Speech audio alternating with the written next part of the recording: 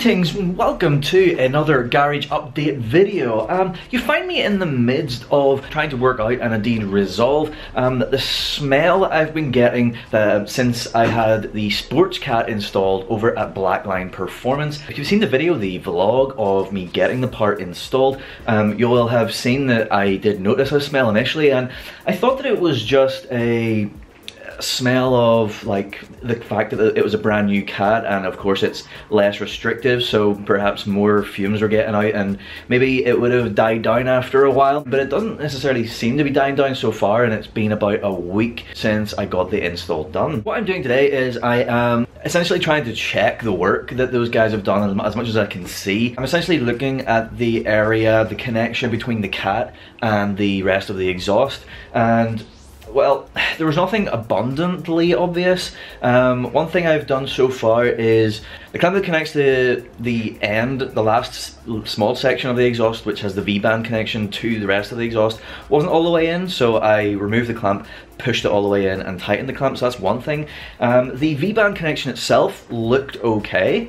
Then the connection beyond that, which is the small section that connects the cat side of the V-band connection to the rest of the cat, I noticed that it had some kind of weird gloop all the way sort of like around the edge, which I wasn't quite sure what was going on there. And also the clamp, it was not quite all the way at the end, but I'm not 100% sure really if either of those things would cause the smell, but I am going to take a bit of time to tidy that work up, just to see if it does resolve this smell issue, the smell of exhaust gases, which is not overly pleasant in the cabin.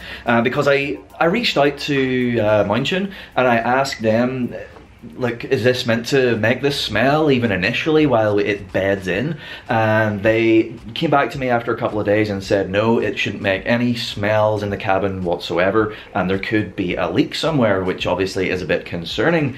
And I also did a bit of research around some forums, and there's sort of conflicting reports as to whether that will burn off after the newness goes away, or and then others are just saying just flat no, it shouldn't do that. So this is what I'm doing today, is just the first step in trying to work out and resolve the smell, and because obviously I don't want to be like gassed in my car, you know, it's not very nice.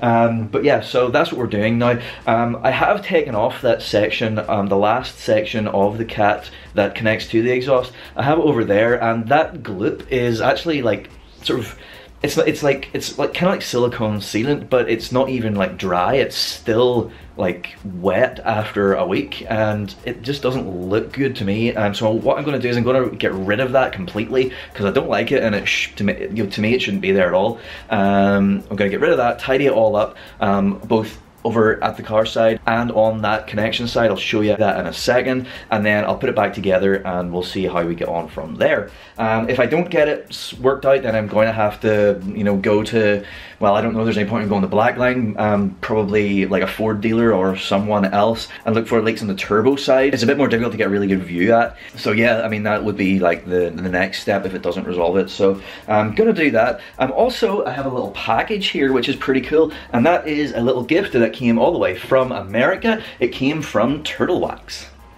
So this is it. They did send me an email to say that they were going to send me something out, but they didn't tell me what it was, and it's a very long package, and as you can see I have not opened it yet, so I'm going to open it in front of you guys. So I don't think this is like any detailing product. I think it is just some candy, some merch, you know what I mean? So there we go. Very exciting. Okay, so I can immediately see something rolled up, and that looks a lot like a garage banner to me. Feels like it too, yeah, so check that out. So you can see we've got the Hybrid Solutions logo holding that together, so we'll unwrap that in a second. And what else do we have? There is something else in there. Ooh.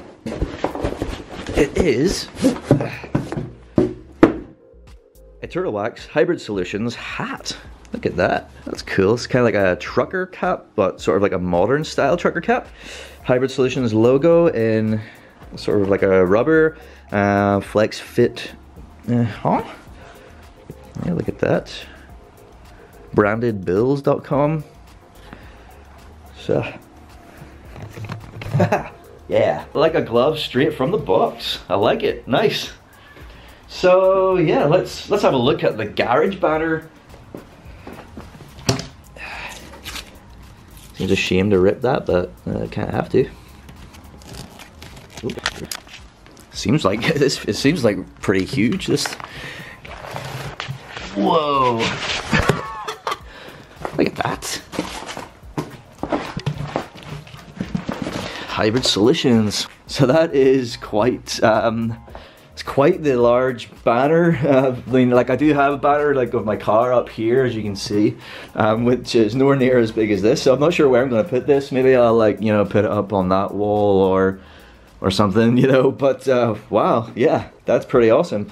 So big thank you to Turtle Wax for sending out the Hybrid Solutions merch, Hybrid Solutions Garage Candy. Yeah. It's actually a really comfortable hat. Very, very nice, I must say. So yes, like I was saying, big thank you to Turtle Wax for that. Go check out Turtle Wax, check out the whole Hybrid Solutions range. I've been using it recently, in fact. I've been using some of the ceramic 3-in-1 detailer, which is just great. And probably my favorite product in the range, the ceramic wash and wax. It's really, really, really good shampoo. With no extra effort, you get lots of hydrophobic properties from the ceramic, and it's just awesome. It's just a really good, handy shampoo. So now we'll go over here. Flip you around. So here we go.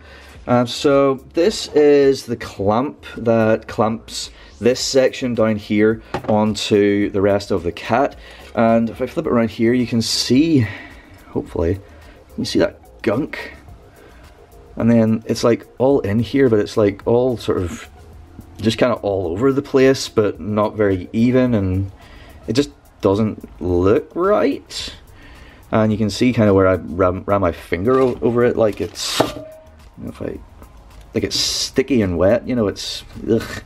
It's just not very nice at all. So I'm going to clean that out, get rid of all that crap, and then we'll get our clamp on and we'll get it properly positioned. It was kind of a bit far back here for my liking. Hopefully then we'll get a good metal-to-metal contact, and that will at least rule out this as a potential cause of our leak, a cause of our smell. So yeah, time to get that cleaned up. So lots of mess later, I have finally got it, you know, decently cleaned up in there. It really did not want to come off. I do not know what that stuff was, but I had to eventually resort to using WD-40 and then this foam pad to just scrub at it, and it eventually came off. But you know, it's just like, it's just such weird, you know, there's some of it off of the floor, like, can you, like what? It's just, ugh. Just in my book, it's just wrong, you know. But anyway, now, I mean, this bit is okay, so I need to just go and do that on the other bit. I'll just bounce out and show you here. So you can see the other end where that section that we've just cleaned up goes on to, and it's just like, that glip is just all like up here. It's just all around it, but not very evenly around it. If it, you know, it just doesn't make any sense to me.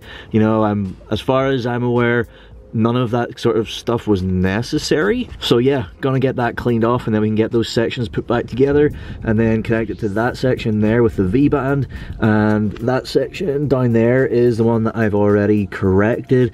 And then I guess I'll probably check all the other connections through the rest of the exhaust. I can't imagine they would have had the rest of the exhaust off down there, but I'll just check them out anyway.